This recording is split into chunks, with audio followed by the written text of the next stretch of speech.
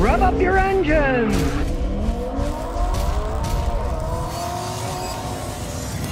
Now here's a headline I can't resist laughing at. Ethanol groups slam U.S. EPA advisors for reports on ethanol fuels' minimal climate benefit, right? Okay, so the farmers and the pro-ethanol, the people that are making it, say, that's nasty that the EPA advisor says, well, this ethanol has a minimal impact. Well, of course, it does have a minimal. It's actually a negative impact. You can read real scientific studies, right? And they will show you that the use of ethanol is actually a negative input towards greening, not positive, because something like 21% more energy is used creating the ethanol that you ever get back by using it as a fuel in cars. I've seen the figures, and to me it makes total sense. Corn is grown using fertilizer. Much of the fertilizer is made from petrochemicals. Then they have diesel trucks, diesel tractors, right? And they're farming the corn.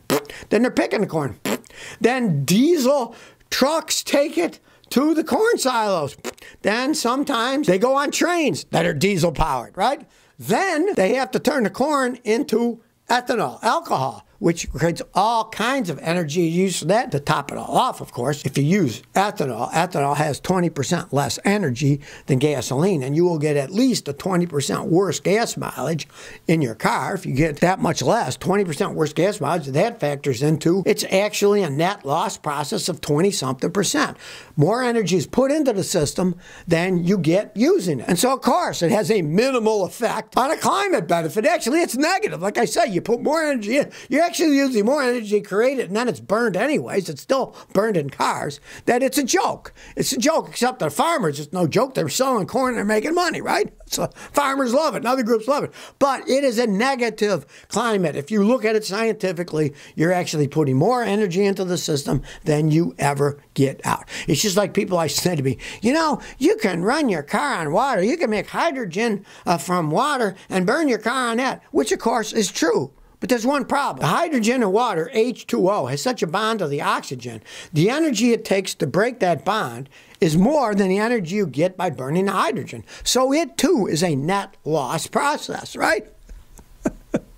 Now, unless you get the energy for nothing to split it, it's going to be a net loss process, right? Now, there's guys that make these big towers with shiny mirrors, shining the heat, and they're trying to turn water into hydrogen and stuff like that. But even then, it's not free because you got to build the machinery. And they built the machinery out in the desert, and it's all abandoned now because they saw it wasn't an economically viable thing to do. So, if you have a negative energy system, it is stupid to perpetuate it. It just is. Of course, the farmers are complaining, and the pro-ethanol groups, because they make money making this stuff. Follow the money. AJ for Life says, what would be a great daily driver and project SUV, an Acura or an Infiniti? I'm looking at a 2007 and 9 Acura MDX for $6,500, or 2006 Infiniti FX 3,500, 40,000 for $7,900. I'm also looking at an 04 Nissan Murano for $3,000 for $150. Well, one, forget the Murano. Those are Murano vehicles. They're terrible. Don't even think about it. Definitely go for the Acura. The Acuras, Honda makes them. They're solid made. They're good vehicles. The Infinitis, they are endless money pits as they age. Now, when they're brand new, they're zippy, fun vehicles to drive. I've had many customers buy them and like them until they got old. Then they got rid of them because the catalytic converters went bad, the transmissions went bad, the engines burned oil, they had electronic problems, their air conditioning compressors blew up. Money pit cars when they get to higher mileage. And that one's got, what, 140K? That's a reasonable amount of mileage. Definitely go for the Acura. Don't even think about getting an Infiniti. They may look good and run good for the time being, but they're money pits. And forget the Nissan Murano. Those are just crap mobiles. Even though it's only $3,000, the other ones are $7,800, $6,500. You'd have to buy 4 or 5 of them to be the same as one Acura, so stay away from that. Evolved Night Eve says, the shifting the car from low to drive and vice versa damaged the automatic transmission. I got a Honda Civic 2005. I put it in low when I'm in snow and stuff, and then when I get out, I put it in drive, and then if it happens again, I will shift back into low. It's not going to damage anything. That's what the low gear is for, so you don't get stuck in the snow and you're spinning too fast and slide all over the place. Volvo was one of the first companies to have that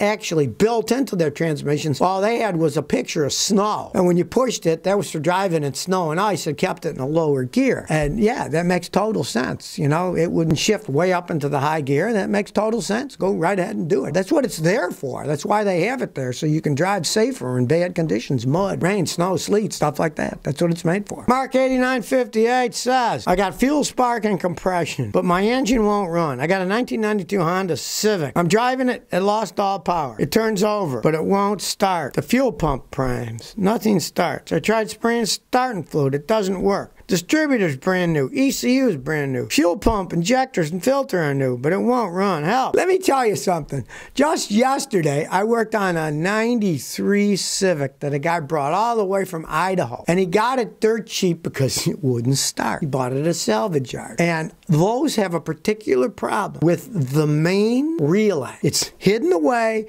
You got to take the bottom of the dash apart, up above your driver's knee. There's a main relay there. I'm sure the Honda dealers still sell them because they had nothing but problems. Take that apart and put that new relay in. 99% of the time, that will fix it. Kind of ironic that you asked me this because I just worked on a 93 Civic yesterday. I mean, they're old as the hills, but it was still running perfectly fine, and that's why the guy got it cheap, is because that main relay went bad. So get that main relay. It'll probably fix it. I've seen that a zillion times on those things. Back in the day, I changed them all the time because it was a problem that Honda had back in the 90s, and all the good mechanics knew, oh, that's hidden way up in there. Go in there, change it, and it'll fix it. Then it would. Monty J says, I have no power to my car. I swapped out a blend door actuator, and now my car's dead. There's power to the truck. Everything worked on the truck before I took the dash apart. It's a 2013 F-150. You broke the cardinal rule of working on dashes in cars. Anybody who wants to look, get a flashlight, look under your dash, crawl your head against the floor panel, look up. You'll see wires, relays, all kinds of crap. Anytime you work in a dash on a car, disconnect the battery. Take the cables off. You didn't? You could short out a billion things during that dash apart. There are so many wires. You could have wiped out the main computer easily,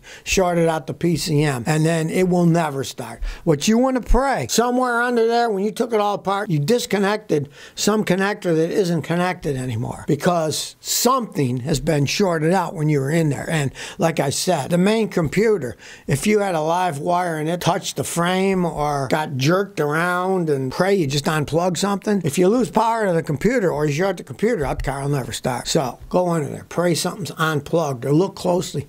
Maybe when you put the dash back on, the plastic pinched the wire and broke the wire, and now you got to just cut that wire off and solder new wiring on there to make it go. Pray it's that easy, but many times I've seen people ruin the main computer. It'll either fry the PCM or the BCM, the body control module. Could have fried either of them, and your car won't start if either one of those is fried. So if you can't see anything, pay a mechanic like me. We can plug in our machines and find where the communication is lost. If it is a computer system, pray that it's the BCM, body control module, and not the PCM, the powertrain control module, because the BCM is much cheaper than the PCM. Pray that's what happened. Well, Tesla's stock is dropping again.